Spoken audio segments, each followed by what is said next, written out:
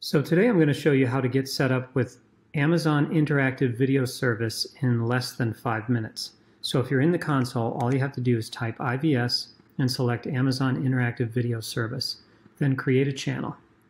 Give the channel a name, and if you want to choose a custom configuration you can, but we're just going to keep the standard channel type and the ultra low latency by default.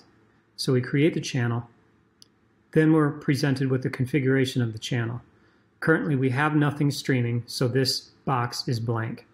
But down here we have the stream configuration, an ingest server and a stream key, and a playback URL.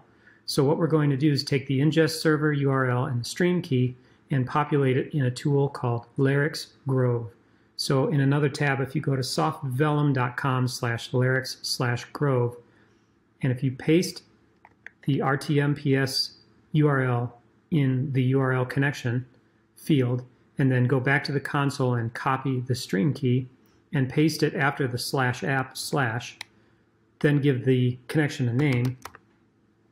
If you click on QR code, you're now presented with a QR code, and you can use your phone to scan it and then open it in a program on the phone called Larix.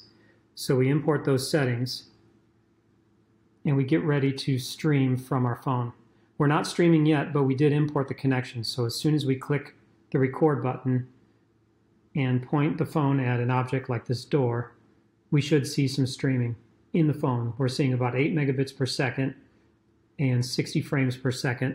Now if we go back to the IVS console and go to live channels,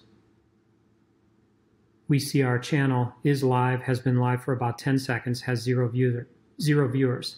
So if we click on test and then go down to our live stream and click play, test, and then go down to our live stream and click play, we now see our stream and we can choose the frame rate and the speed. We're getting an echo because I'm so close to my microphone. We now see our stream and we can choose the frame rate and the speed. We're getting an echo because...